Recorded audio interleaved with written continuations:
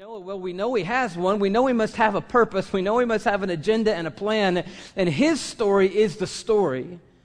And what I want us to leave here tonight knowing more than anything else is that God is inviting us into his story. He's letting us in on his story and letting us be a part of his story. We will not play a role in his story as powerful as the role his son played in his story. He played the ultimate role in the story of God. But we have a role to play in God's story, and playing our role in God's story is God's will for our life.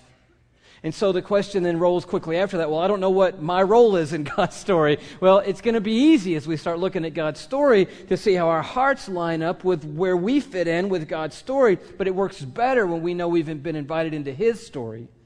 Then we're always in that sort of reverse equation saying, God, I want to get you into my story. These are the things I'm dealing with. This is how I want you to get involved. This is the pieces I need you to move and change. These are the people I need you to get rid of. These are the people I need you to get in here. This is the ending I'm hoping to have. No, it doesn't look like we're going to this ending. I need you to change endings here. We're always trying to say, God, I need you to get in my story so that my story will end up right. And God's going, look, I already have a story.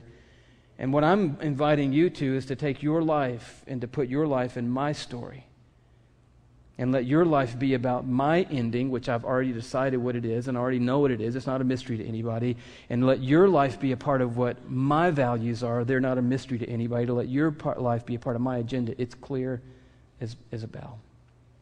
And at the end of the day, for us to know, wow, my life has a destiny and a purpose in the story of God. And when we start there, this whole